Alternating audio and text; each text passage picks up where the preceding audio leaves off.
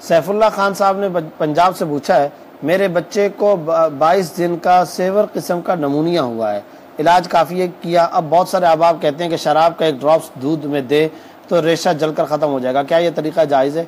याद रखें कि अल्लाह ने वैसे तो हराम के अंदर शिफा नहीं रखी, एक बात तो ये याद रखें।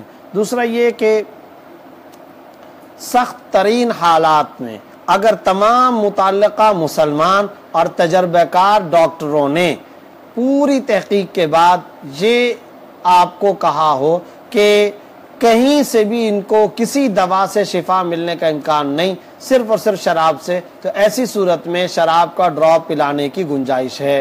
लेकिन जो क़ुयूद मैंने जिक्र की हैं वो सारी बातें अपने सामने रखें। कौन सी हुदूद क़ुयूद? सख्त हालात में और तमाम मुतल्लिका डॉक्टरों और मुसलमान डॉक्टरों ने, तजर्बेकार डॉक्टरों ने तहकीक के बाद आपको अगर ये बात कही।